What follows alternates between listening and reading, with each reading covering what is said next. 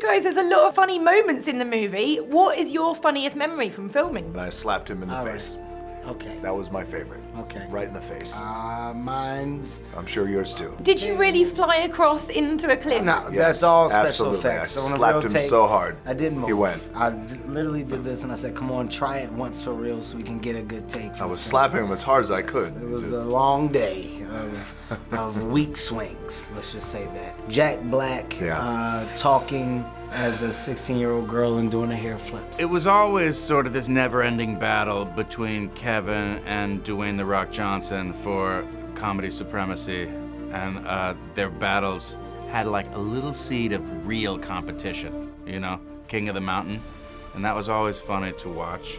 And one day we were doing this scene where we were running across a field. He was just yelling to the special effects people to use extra horse explosion on Kevin as we were running through frame.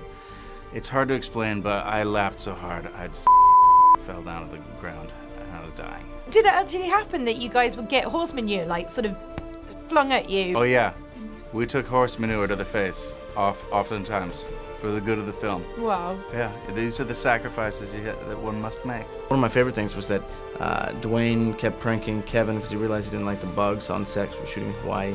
Lots of insects, mosquitoes, everything else. So we started planting fake bugs everywhere, and it was great to hear Kevin Hart scream the way that he did, and panic, and it was very good. Good times. And anytime we could mess with Kevin, it was the move. And then Jack started getting in on it, and Karen. It was a good time. Although Jack and I had some moments too, very intimate moments where laughter was, you know, necessary to break the tension.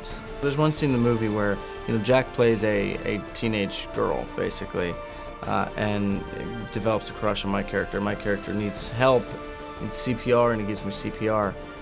So it was, as I said, very intimate, close contact, and just his face alone coming that close to my face was pretty funny. There's been a lot of talk of horse manure and a lot of talk of fake little plastic insects that freaked you out. Can you tell me a bit more about this? Horse manure, I forgot about that. I know. Yes. I gotta post that. Yes.